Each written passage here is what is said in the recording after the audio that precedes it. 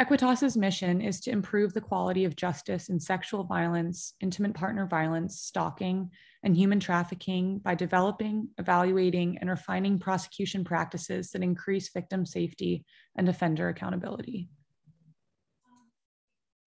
As a national training and technical assistance provider, Equitas develops resources, conducts trainings, and offers 24/7 consultations for prosecutors and allied professionals. For more information on Equitas, please visit our website at equitasresource.org. You can also follow Equitas on Twitter, Facebook, Instagram, and LinkedIn. The link to each is available on our website. Today's webinar is supported by the U.S. Department of Justice, Bureau of Justice Assistance. The information presented in this webinar does not necessarily reflect the views of the BJA. Presenting our webinar today is Equitas Attorney Advisor, John Kurland. Before joining Equitas, John Kurland worked for 16 years as a prosecutor in the District Attorney's Office in Berks County, Pennsylvania, serving as Chief Deputy District Attorney, Chief of Trials, and Assistant District Attorney. Through his career, John has successfully prosecuted a variety of offenses, including domestic violence homicides, campus sexual assaults, cold case sexual assaults, intimate partner violence, stalking, child pornography and exploitation, child abuse and molestation, and human trafficking. I will now turn it over to John. Thank you, Mary. And I want to thank Tara and the St. Paul Prosecutor's Office once again for inviting us to present this material. This is part 3 of our IPS webinar series, where we're talking about identifying, preserving, and presenting digital evidence while hopefully protecting and understanding privacy rights. So we're really going to be breaking up this presentation today, the 60-minute presentation, into 3 parts. And the first part, or first roughly third, is going to be covering and talking about the types of ways in which technology can manifest in our case, how to identify it, how to look for it, and some investigative and legal tools in which it can be seized and then utilized. The second part we're going to be talking about is discussing a little bit about theories about admissibility and how we can get this evidence in our cases in our court when we're presenting by analyzing relevant evidence rules and case law. And the last sort of portion of it is we want to talk about the privacy aspects that can be implicated with digital evidence and ways that we can hopefully minimize the intrusions of these areas onto these victims. Now, these are all 3 really big topics. Each of them individually could properly be presented in an hour presentation. Frankly, each of them could be presented independently in their own seminar. So we're going to be trying to at least get an apprehension of some of the issues in the time that we have. The second part, where we're talking about theories of admissibility and utilizing evidence rules, we're going to try to have a bit interactive with case examples and discussion about how we might get some pieces of evidence in or exhibits of digital evidence in some scenarios. So let me begin. Where do you find digital evidence and what is digital evidence? And this is really a broad category that we have when we're designating something as digital evidence, because it can really encompass or uncover almost everything, just like digital evidence and digital communications touches each of our individual lives and impacts us. So it does with the people in our cases, the victims, the witnesses, and the offenders as well. And so the scope of digital evidence is really wide. So identifying its relevance to cases is no easy task or quick, pithy encapsulation. Here's a little chart about ways to identify it. This is by no means exhaustive of the only ways in which we can categorize or identify digital evidence. This isn't to say that some forms of digital evidence can also be overlapping into different areas. And there might be types of digital evidence which we haven't even contemplated now, not only because there's so much different kinds of digital evidence, but this is also an area that's constantly changing and constantly evolving. This is one of the areas in our society where progress is really at exponential warp speed. So it's really sometimes hard or difficult to give something that's entirely up to date.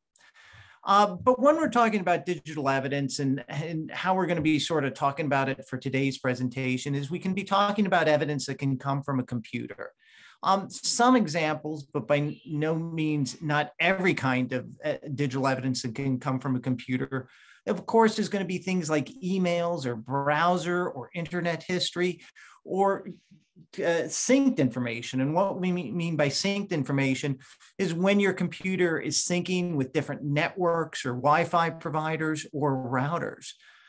Now, evidence here, we could be wanting this kind of digital evidence for lots of different purposes.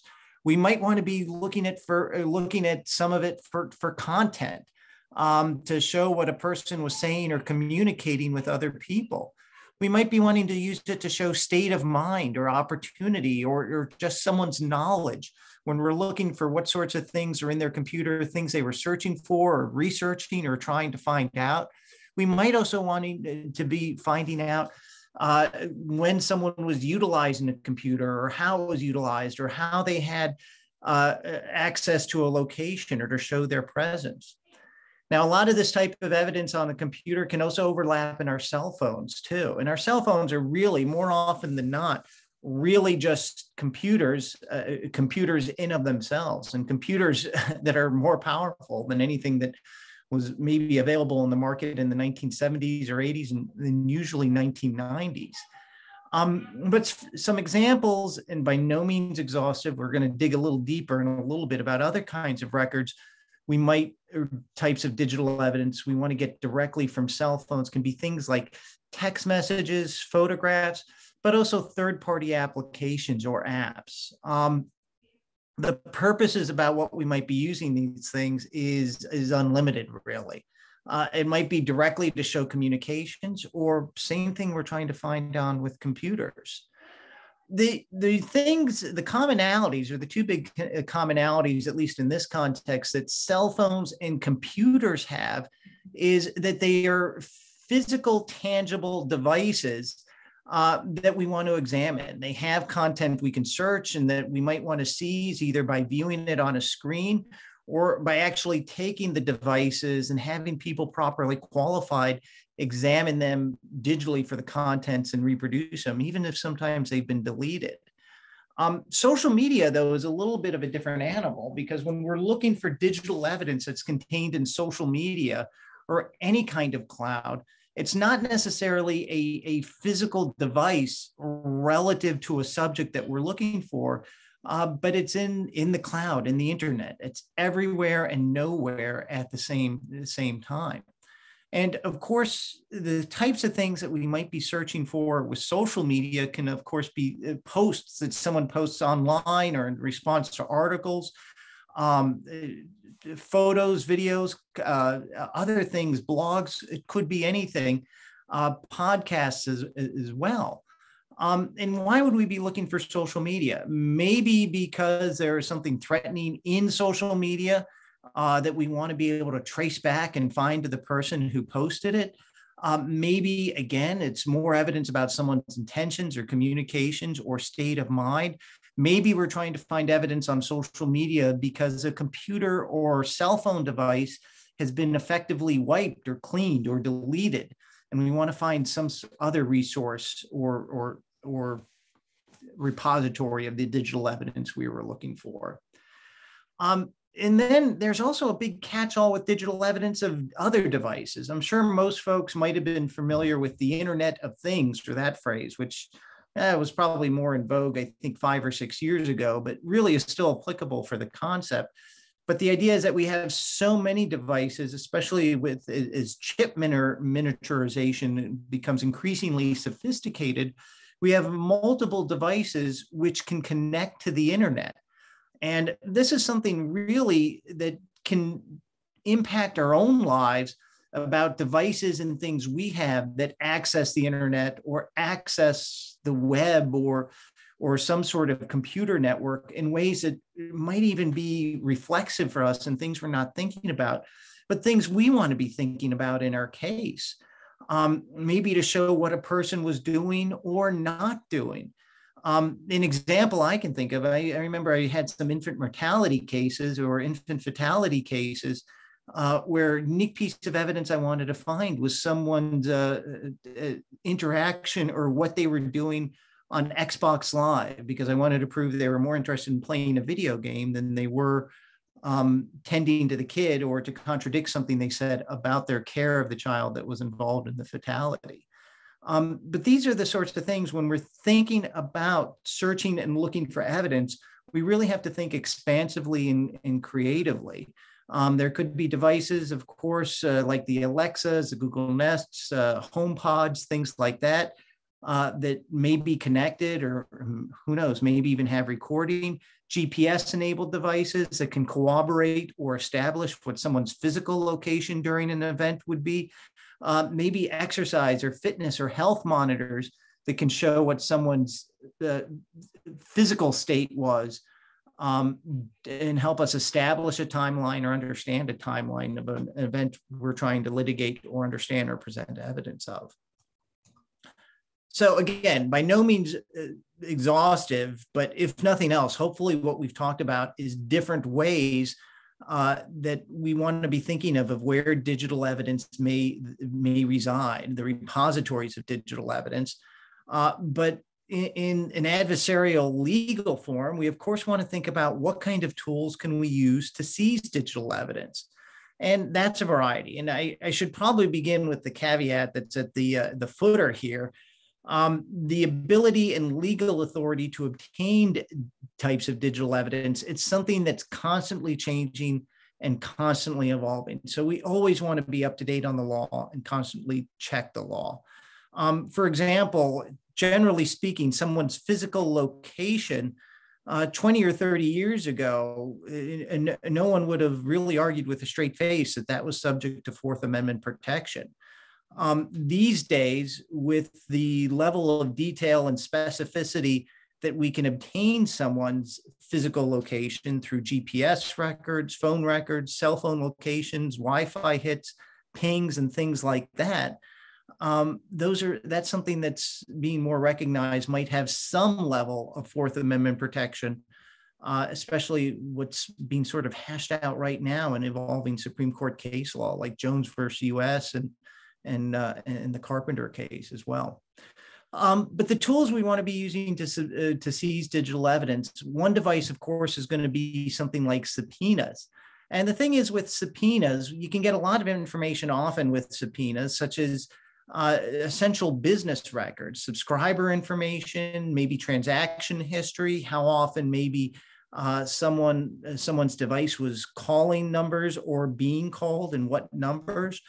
IP addresses that a device may have accessed. And of course, when we know an IP address, what that information is going to tell us is it can tell us the location where that IP address was located if we want to get someone's access down. So if we know an IP address, then we can probably find a physical location.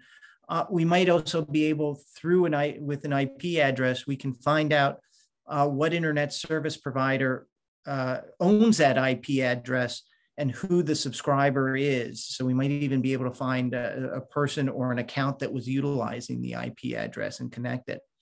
Limitation usually for subpoenas, though, is that it's going to be a little bit difficult because a subpoena isn't going to have any sort of probable cause affidavit or determination by attached to it. So we're not really, with subpoenas, often going to be able to get the content of communications, like what someone is saying in their phone calls, in their text messages, or their emails. But we are going to be able to get the fact that a phone call or text message was made, just not what was in it. Because that sort of stuff's going to be content related and generally more protected. So the sort of devices we want to probably do for that is going to be court orders or search warrants. And really the utility, and sometimes in some jurisdictions and under some wiretap laws, court orders and search warrants might be largely interchangeable in some degree. But the advantage, of course, is with search warrants and court orders is that there's going to have to be a representation made to a court about the legal basis about why we can obtain them and then a sign off by some sort of neutral judicial authority or by the judge. So therefore, there's a lot better way, as long as we have sufficient investigation to justify the granting of the court order or the granting of the search warrant. There's going to be a better basis to argue the legal validity in the legality of the seizure of things like location data, where someone's device was or where a device was accessing, as well as in appropriate circumstances is when we obtain content.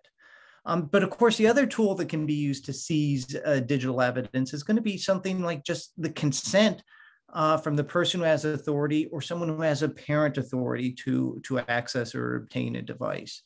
Now, consent works the same way it always does in search and seizure issues. It has to be voluntarily given.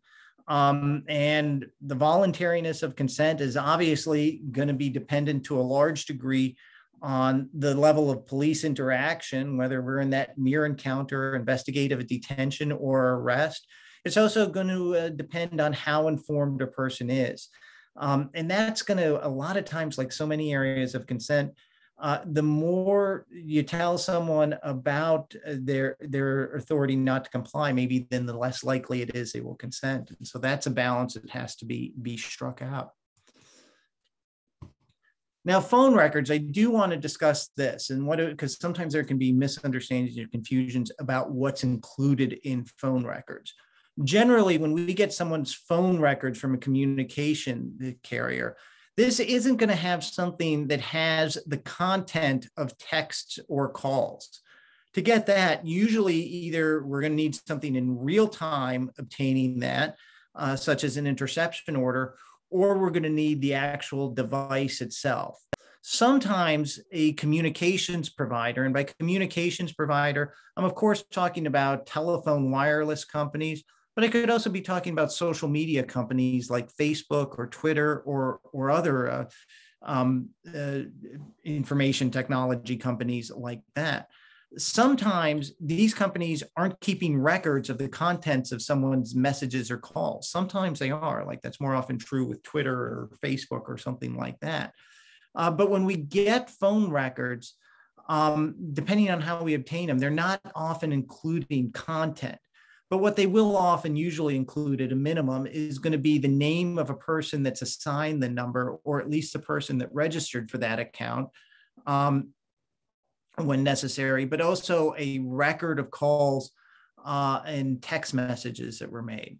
The form can usually take the form, it can be coming into evidence as a business record, because this is going to be something that that company keeps in the regular course of business. They need to, so they can create proper billing and make sure their own capacity is properly planned for. And it could be a printout, either in terms of a digital printout or digital copy of it, or sometimes even if they're old school, a hard copy as well.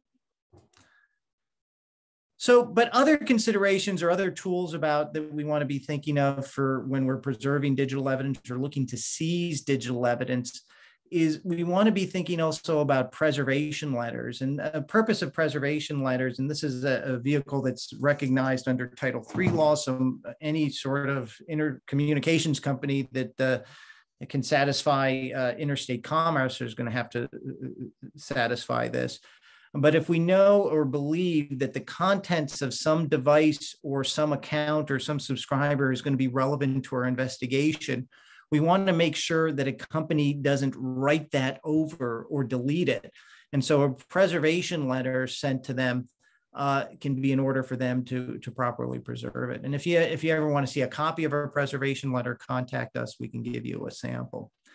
The other thing we want to use, consistent with the law in our own jurisdiction, is a non-disclosure order. When we're obtaining information, not from a device, but from a company, from a communications provider, we want to make sure and be certain of the contours of our law that to which the court can order the company not to disclose it to the customer whose account is the target of our search and our seizure. Reason why, of course, we don't want the investigation to be implicated by the company warning that person or the target being warned. Generally speaking, a disclosure or a company being ordered not to disclose That's only for a finite or set period of time. I think usually 90 days or 6 months is the maximum. Extensions can be applied for, but absent a specific order of non-disclosure to a company, then most companies are going to be obligated to notify their customers that, hey, we gave a copy of your records away. And that's part of the user company, the user agreement with that customer. Other tools to obtain digital evidence and that to be alert for is maybe if law enforcement wants to assume the online presence, maybe of a victim, to see how that victim is being targeted by an offender. We might want to have some explicit consent or authority from that victim or the guardian or person with apparent authority, giving that consent to do so. The other thing we want to be aware of is another consideration or another tool is that when we are working with these companies that might be international as well as nationally based and be bureaucracies that might dwarf our local government or things that are difficult for us to understand. One of the things we can utilize when we're figuring out, gee, who do we contact at this company? What's their protocol? What's their procedure? How can we make our law enforcement or investigative requests go more smoothly? Is just doing a Google search or something of subpoena compliance Facebook, subpoena compliance Google, which will probably bring you to a PDF or various sort of protocol guides that we can use as well as people we should contact. Another consideration we might want to use too, especially when we're searching electronic devices such as computers or cell phones, is that we have a secondary search team or a taint team is what they're sometimes referred to. The purpose of this is, of course, because a lot of evidence is going to be contained on an electronic device, some of which might be beyond the scope of our investigation or the scope of our request. But of course, when you're searching digital devices, it's very hard for forensic searchers to just zero out or zero in. It's not organized that way that they can just look in the appropriate compartment or computer. They have to search everything to target the narrow thing that we might be looking for, to show that we're not going beyond, or that the team responsible for the investigation isn't going beyond the scope of the authority of a search granted by a search warrant or court order. They could have a taint team conduct the search, which might see everything, but then only provides the primary team with the evidence relative to the scope of the search that's permitted. This isn't something that's always commonly used. But it can be a tool that's used, especially when we're trying to be very surgical in what's being searched for in a device. So other tools to search digital evidence, of course, is going to be the forensic examination, and something that shouldn't be minimized either is a manual examination of device. And of course, the basics for any kind of preserving for any sort of forensic or manual examination is going to have to be preserving the evidence. In other words, making sure that it can't be remotely accessed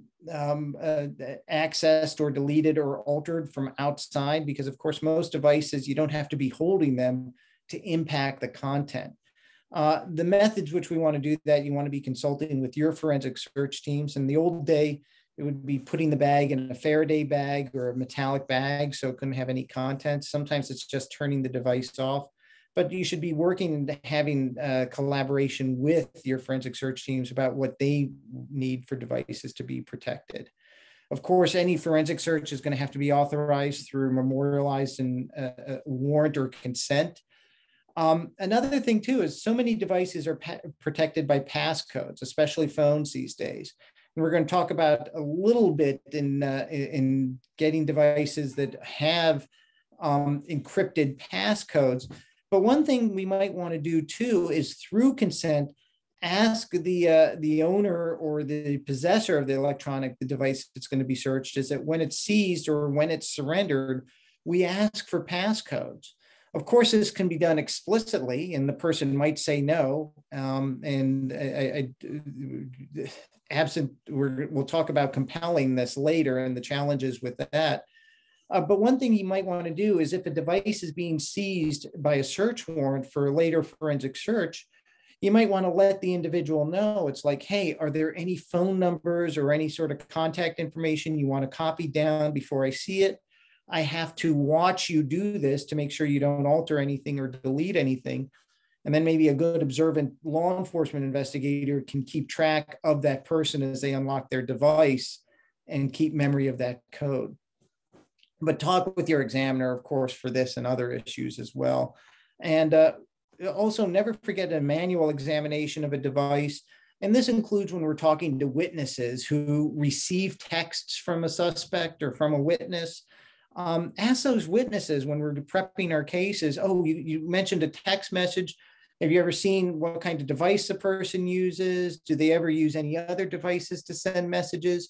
But we want to be asking, and I know with a digital evidence or digital investigation, there can be such a tendency to sort of think in the cloud that we forget maybe sort of tangible things we want to follow through with our witnesses. But ask our witnesses about the devices that adversarial witnesses or offenders might use, how it's identified. And so again, we have ways that can link up a device with the later forensic examination and the content that's pulled from it into an offender as well. So cell phones, we talked about this a little bit, but here's a more expansive thing, list of things that we might want to be searching for from cell phones, or really from any computer list that might be providing a variety of information that's beyond our investigation. I would note for browser history, though, and this is something I learned from trial and error, is that when we are looking for authority to search someone's internet history, a lot of folks are still utilizing multiple browsers. Maybe someone has Chrome, maybe someone has Safari, Microsoft Edge, or what have you.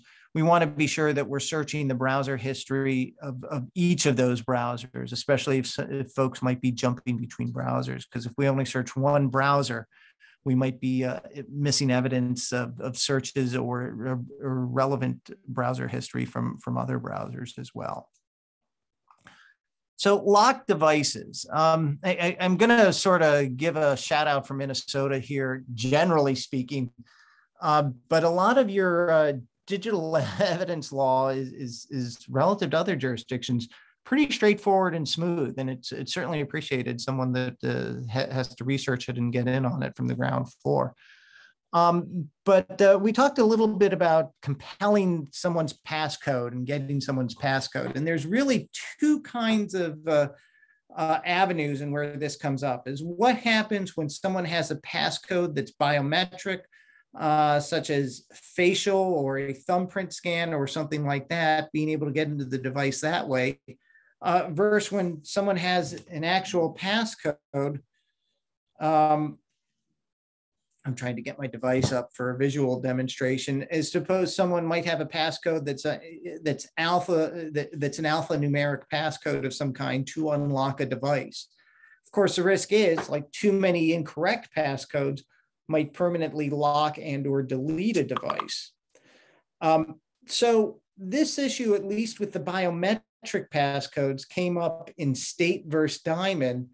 And here it was dealing with the trial court that had granted the state's motion to compel the defendant to provide a fingerprint to unlock a cell phone that was seized in a burglary investigation.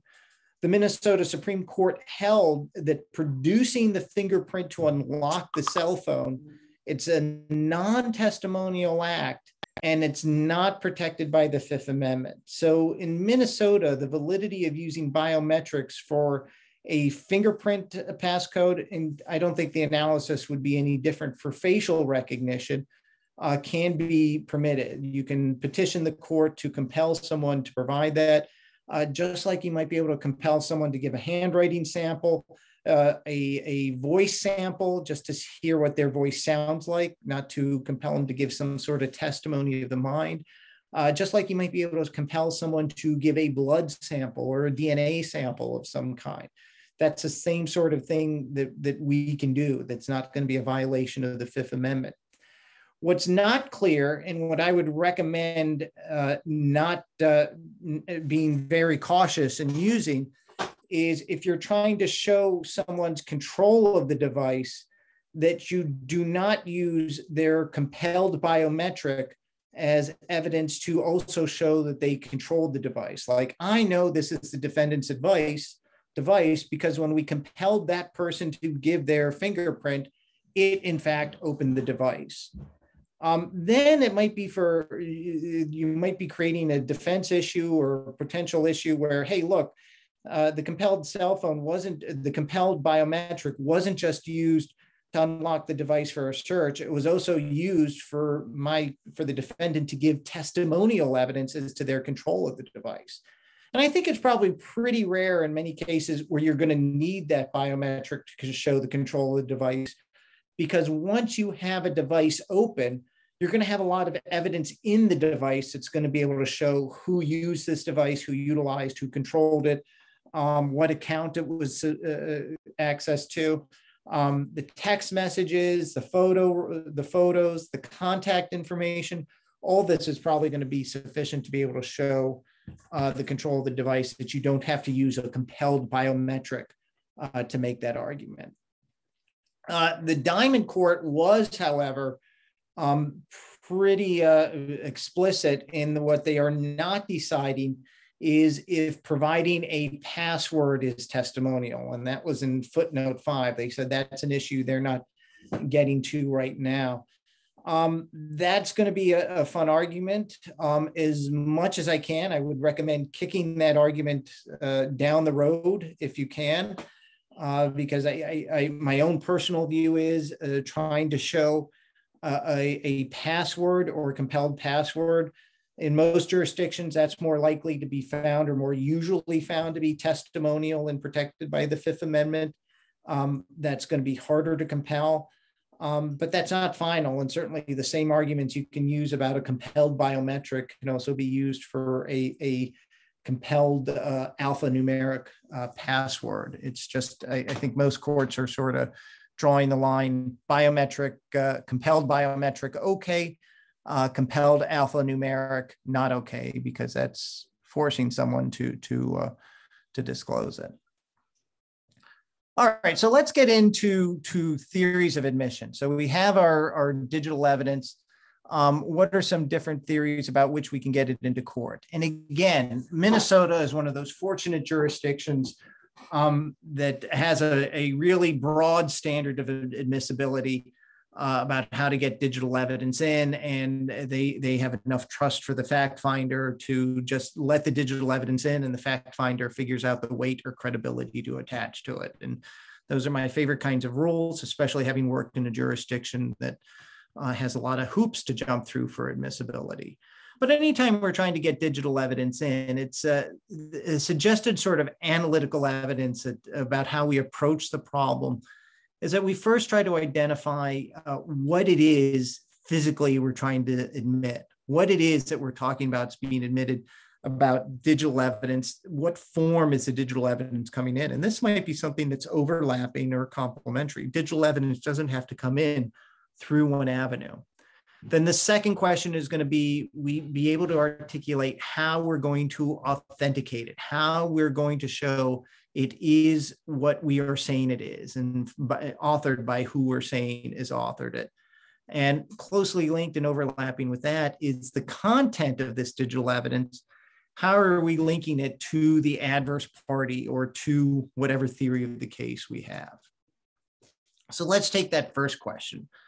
The different kinds of category, and again, this is by no means exhaustive, but the types of digital evidence that we might be trying to get in is someone's testimony of digital evidence, what they saw on a text message, what they saw on a Facebook post or a social media blog or comment or something like that, someone testifying to that. Records from a company about what was posted or when something was when a phone call occurred or was received or went to voicemail. Maybe it's a screenshot from someone's device, a screenshot of someone's cell phone showing a particular text message or call log or message received. Maybe a screenshot or photograph of someone's computer monitor. Maybe it's a screen recording, someone taking a video, which is pretty much a moving picture of the screenshot or photograph, but maybe it's a screen recording of observing someone as they go through and open up a file, what has to be accessed to it. Maybe it's a screen recording of a text thread or email thread that can't fit on one document as we stroll through, et cetera. Maybe it's a forensic report from a forensic digital examiner that's going to come complete with hyperlinks and et cetera to show what was in. Or maybe it's a manual examination of device, either someone's testimony of the manual of the device or a video or photo of the device that's being offered to admit. Or sometimes we might be using a combination of these things to show one particular item of digital evidence, be it a text message or an email. But whatever it is that we want to be able to identify it, like what is the form, how are we trying to admit this digital evidence, this email, this text message, this account, what have you. And in terms of authenticating, what's so frankly convenient about Minnesota is that it really does sort of go to the fundamentals of the rules of evidence, Minnesota rules of evidence with authentication. And not to make people flash back to law school, but I sort of remember this portion of the rules of evidence was almost sort of skipped over. So much time was spent discussing hearsay and exceptions to hearsay that it seemed the parts in the rules of evidence after hearsay were sort of just brushed over. And digital evidence is our chance to really dive deep into that. But of course, the fundamental rule for authentication is to remember, of course, is that it's a prerequisite for admissibility. It's a condition precedent to admissibility.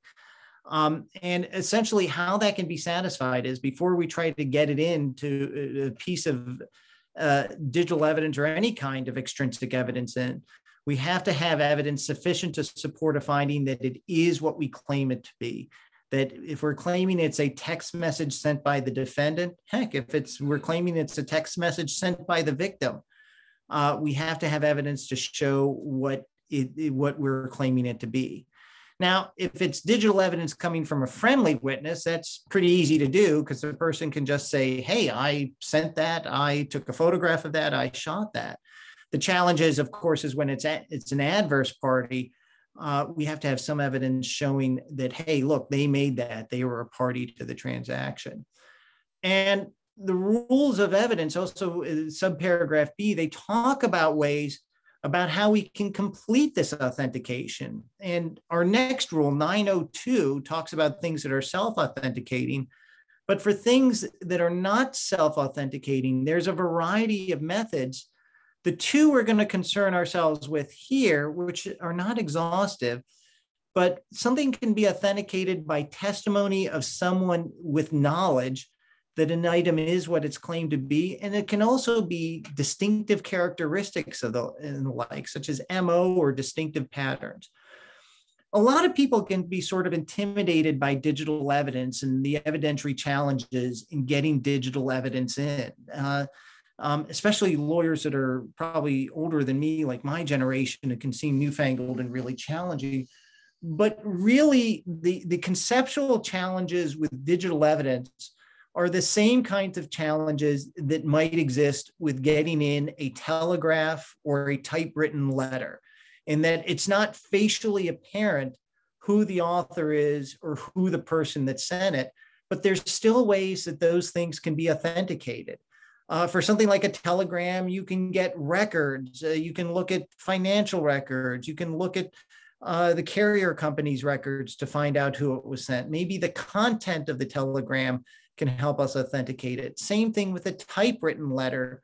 We can put the pieces together to support our claim that it is what it's claimed to be. Electronic evidence, digital evidence in the form of email, text messages, social media comments, etc., can be done the same way or with the same sort of perseverance. So different ways to authenticate, and talking about it, it can be testimony from people that are involved with the communication and that it's consistent with the content of social media. Hey, yeah, I get messages from Bill from Facebook or from Twitter or from Instagram. They use this screen name. I know it's really Bill because we've talked about stuff on his Instagram account, so I know he sent these messages. Hey, I know this is Bill because the Bill told me to show up here because later he did show up after he text messaged me this. Maybe there could be an author could admit, hey, I'm a police officer. I interviewed Bill after before we took him into custody. I showed him these text messages. I asked him, are these your text messages? Bill said yes. There could be admission of ownership or access of device where content was recovered from. We searched Bill's phone. We found these text messages that the victim had received. We also know that these text messages were sent from Bill's phone because we found a bunch of other messages from Bill and photos of Bill's kids and Bill's house and Bill's bills and things like that. And not only that, but we sent certified records to Bill's cell phone company, and they gave us certified records back as at such and such a time, Bill was sending and receiving text messages consistent with what we found. These can be a variety of ways to authenticate these messages. Something else that can come up, but may not often come up is the best evidence rule, which is sort of a forgotten rule. The idea that when we're getting in a piece of evidence, it has to be the original. But this really has a broad definition in modern practice in the sense that an original under rules of evidence for electronically stored information, like an email or text message, it doesn't have to be the hard drive. It can be any printout or output readable by sight if it accurately reflects the information. And that covers the definition of original for the best evidence. It can also be a duplicate, like a screenshot, if it accurately reproduces the original. So the best evidence rule isn't going to be as often. But whenever we have digital evidence, we want to be able to link it to our adverse party as well. And we want to put them behind whatever the digital evidence we have is and what's involved. And here's a list of the different kinds of digital evidence. And the questions, and I just want to sort of be getting people to think about it, but the questions we want to try to be able to use to make the link is talk about where the device was found that contained the digital evidence that's being utilized. If it came from an account such as a Facebook account or cell phone account, who is the account registered to? Do we have a witness that's familiar with the regular use of that account, maybe even outside the context of our particular case? Are there words or phrases that are commonly used by the offender? And those are the sorts of things. Maybe some of the same things we're using to authenticate is also going to make the link of the piece of digital evidence to the offender. So let's get into some couple quick exercises, and I'm hoping I'll set out the example for you, and I'm hoping I can get some interaction either through someone's microphone or through the chat window. But let me give you the example here. We have an offender that's charged with stalking after repeatedly tweeting threatening messages to the victim. State executed a search warrant for the offender and victim's Twitter accounts. Twitter emailed a PDF document containing the requested records. All right, so first question, and again, these are really sort of basic questions. We're prosecuting the stalking case. We're trying to show these threatening messages sent over Twitter, maybe through DMs, direct messaging. First question in analyzing it, what are we trying to admit?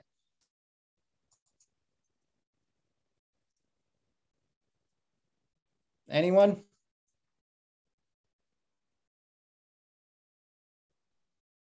You can turn video on too. Is that Dave? Yes, saying the tweets. The tweets. Okay, how are we trying to get the tweets in? When we're getting them admitted into court, how are we going to publish them? How are we going to present them? How are they getting into the record? I would think through a printout. All right, so the PDF, that's exactly it. How are we going to authenticate it? What would be your strategies to authenticate it? Can you go back a screen? Sure. So I've got authenticated through Twitter, through the actual through the records through Twitter providing the records themselves, I think would be at least part of it. And how are you going to link it to the offender? Because Twitter will be able to show that we'll be able to see that the account was used to make other posts, post other tweets that well, I guess we'll have to make sure that that some of the tweets are linked to other actions of the offender, statements that were made in some other ways, showing in some way that this account has been used by the offender for other purposes. So that's good. And what if the offender says, or the offender's attorney says, how do you know someone didn't take over my account to threaten the victim? What other evidence are you looking for to say, oh, yeah, how do I not know that? Well, there is a password to the account, and so, but yeah, I'll admit I've struggled with this myself. How in fact to prove that. There might, and these are good questions, and I mean, there's a couple ways you might be able to argue. You might want to argue like, well, look, that's speculation. There's no evidence that he gave the password of the account to anyone else. So we can't just sort of fill in the blank with a speculation that someone could have done it. But look at these other tweets he sent that we talked to people about who recognize him talking about this Twitter account. He's never complained about anyone having access to his account before this event came up. And if he's threatening the victim's accounts, now you don't always have these facts. I'm not trying to sound naive, but maybe he's made other threats to the victim too. And it's like, well, no one else was really threatening the victim during this time or motive to threaten the victim. So he was maybe telephone threats or gave other threats to the victim, or heck, maybe he even made verbal threats to the victim too. And in combination with that, it's like, well, yes, it's not mathematical certainty. I can tell you someone didn't access his account, but given the context of everything, it's unlikely. Right. But just the business records was a great thing about sort of that initial authentication hurdle. There's a hearsay exception for records of regularly conducted activity. So these tweets, we can bring them in as admissible hearsay by showing Twitter keeps these records. And Twitter is usually going to send these records with an affidavit. Hey, these are kept in the regular course of business activity by a custodian of the records. And of course, Minnesota statute says business records can come in as evidence, which is probably always handy to keep on hand with the court, or maybe even offer these in sort of a pretrial motion admissibility, so we're not caught up in the middle of a court trying to litigate that. So I'm happy to accept other comments, but let me get on to the second of the three examples here. Could I comment? Sure, please. Thank you. As a practical matter, unless it's a domestic homicide or something else extremely serious, I don't think our office would want to spend the money to bring in a custodian of records for the Twitter records. I think instead, we would probably try to put them in like we do other things where as long as we have a victim who's able to testify, that assuming it's a woman, so I'm gonna say she, would be able to testify that she received these, that she knows that he is a Twitter user, that they've communicated with one another on Twitter before. I would use her to authenticate it, absent my office being willing to pay for a custodian of record to come in. Well, I think the records, and I'm trying to remember, but maybe you don't. I think they're self-authenticating under Minnesota doesn't have that exception. So you actually have to bring a custodian in because you don't have the self-authenticating 902, 5 or 6 exception that most people do. Right, and our state court does not permit that. So they don't permit, so that's a good point. And thank you for pointing that out. I had been thinking, I'd given this presentation to a different jurisdiction on Friday that had self-authenticating records, and that was in my head. So yes, absent being able to bring a custodian of records in, then yeah, I agree with you. If you do have the ability to bring a custodian of records in, or someone who's familiar with the account, then that's great. That can be used as a complement, especially because they'd be a disinterested party. Yeah, absent that self-authenticating authentication exception in 902, that creates other hurdles. You might be able to even get a stipulation though from the other party, especially, but maybe not too. So our second example is you have a defendant that's charged with misdemeanor domestic violence battery after slapping the victim. The battery occurred during the fight over money because rent was due. A victim took screenshots of the text conversation on her cell phone. Before the fight, the victim and offender exchanged the following text messages. The victim sent, "Are you coming straight home? Don't forget rent is due." The defendant's text message was, "Don't piss me." The response was, "Don't piss," or I should say the response from the phone number associated with the defendant, or the text message from the number associated with the defendant was, "Don't piss me off. I had a shitty week." So in this circumstance, in terms of digital evidence, what is it we're trying to admit? And I know these are they might seem like straightforward questions that you think there's a trick. But it's actually just sort of trying to think of the exercise to think about sort of fundamentals. So what is it we're trying to admit?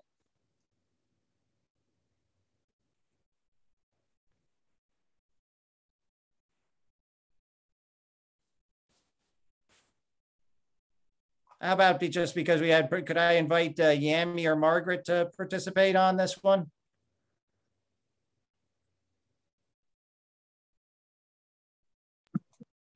Okay, I feel like I'm talking a lot. So your question is, why would this come in? No, what are we trying to admit in terms of digital evidence? Well, that the rent is due because the fight was over money, so that exchange would help support what the victim is saying. Right, or that's why we're trying to get these, but how are we going to try to get these text messages in? Through the victim. Through the victim, and how are we going to show them through the victim? Well, presumably the victim provided screenshots if the police have this information. So either the victim provided the screenshots or an officer on scene took a picture of the victim's phone. So either way, that still photo I would put it in through the victim.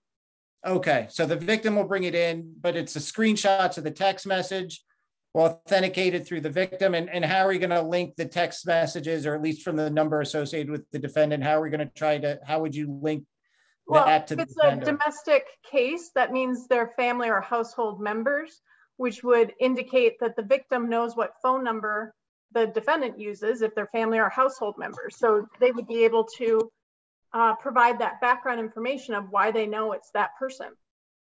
Absolutely. And so here, it's an unpublished opinion, which I know can't be cited as precedent, but it's the closest analogy I could find from the Minnesota Court of Appeals in 2008.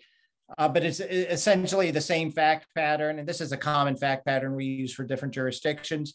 The state admitted into evidence 3 photographs of the screen of the victim's cell phone that displayed information about the defendant and text messages he sent her. Police officer testified that defendant called him from same number as listed to defendant and victim's phone, and really citing nothing more than the rules of evidence we cited earlier. The court found sufficient foundation for authentication, and there's really nothing contradicting I found in Minnesota law to this, to what I would think seems like a pretty straightforward. Now, some other jurisdictions might have you go through a few more hoops. Minnesota does not appear to be one of those jurisdictions, thankfully. So the admissibility, and same thing what Margaret was talking about, same as a photograph. It's a true and accurate representation of the screen. Yes, there might be arguments about the weight of it, like, oh, how do we know that the victim didn't make this up or concoct it? Those are all weight arguments that we let our fact finders figure out. So our next, and looking at the time, I'm going to sort of go through it a little bit more quickly here. We have a defendant charged with non-consensual distribution of an intimate image after posting 3 photographs to the victim's Facebook account. The photographs were nudes of the victim that she had taken with her cell phone and sent to the defendant while they were dating. The victim deleted the photos from her Facebook account immediately upon seeing them. Search warrant was issued for the defendant's Facebook, but the account was deleted. Victim had the original photographs in her cell phone. So again, the analysis we go through here, remember that first example or illustration of how things can be authenticated through testimony alone. And this is called the pictorial witness theory. And this is not every jurisdiction follows this. Minnesota does. State versus Winbush from the Minnesota Supreme Court in 2018. One example of authentication is testimony of a witness with knowledge that a matter is what it claimed to be. That's the B1 illustration under 901. This conventional method for authenticating is referred to as the pictorial witness theory because the copy is thought to be a pictorial representation of what the witness observed. And here what happened is the investigator authenticated a printout of defendant's Facebook page, which he had observed on the screen, and that was sufficient. So I think that same analysis or pictorial witness theory would probably apply to something like the hypothetical we had, and is really a generous rule of admissibility. So final area I just want to hit in a couple of minutes, and I know we started a little bit late, but I'm going to try to get us done at the targeted time, especially when folks have to go to court, is protecting digital privacy. And this, of course, is a recognition that when we're dealing with digital evidence, that these contain massive amounts of information and massive amounts of our witnesses and victims' life. And as much as we can, while maintaining the integrity of our investigations, we want to be able to protect and respect the privacy of our victims. The privacy interests in digital evidence was recognized or appreciated, is probably a better way to put it, by the US Supreme Court in Riley versus California. In that case, a police officer had been using a work-related phone and it had basically inappropriate work things on it. He was fired. He said his privacy interests were violated on it, and the court agreed that there was a lot of private information, but because it was a work phone, the privacy argument didn't succeed. A lot of times you might have, with evidence that the government doesn't have in our possession, the expectation from defense counsel wanting to access our victims and witnesses' digital records. But if it's not in our possession, there's good language or good theory about why it's not Brady, in the sense that if we don't have it, we're not in the position where, as a government, we're meant to have to act as valets, essentially, for opposing counsel. This principle is well recognized, and here's a great Supreme Court case from your jurisdiction that actually we reference in other jurisdictions. Here, a trial court was reversed for ordering a victim to turn over cell phone to the defense forensic expert. She was a sexual assault victim. Minnesota Supreme Court ruled that the victim didn't waive the right to privacy in her phone by bringing a sexual assault disclosure and allowing the police to copy a limited portion of her phone. And the BH court recognized Riley in privacy concerns with electronic devices, that when there's motions to compel victims or witnesses to disclose such data, the court should carefully examine those. So what's important to remember is, too, for motions to compel, if the victim has a phone, there's a good scope to argue that, hey, look, that's the victims and their privacy interests trump. If we hold that phone, and sometimes that's going to be necessary, then I think generally it's the Kyle v. Whitley rule that if we know it, it's the defense is going to be entitled to know it. If there's things that we think are beyond the scope of the case, we should probably ask the court for in-camera inspection or protective order to not disclose or give the defense privy things to things that are outside the scope of the case. So here are some other resources just about privacy issues, which we'd recommend. So this is going to be the wrap up here. I'm right at the full 60 minutes, although a little bit after 2 o'clock because we started late. So here's my identification, my name. Please reach out any issues that you have, compliments, complaints, any things of those nature. So, and I do want to recommend office hours for any sort of issues you want to talk about with other prosecutors nationwide. We'd love to have you there every third Thursday. So folks, I'm going to stay on the line just in case there's any other questions. I'm going to try to be the last person to leave, but thank you again so much for your attention. Look forward to seeing you all for the part 4, which I'm sure you have the schedules more available, I think is October 14th. Thanks, everyone.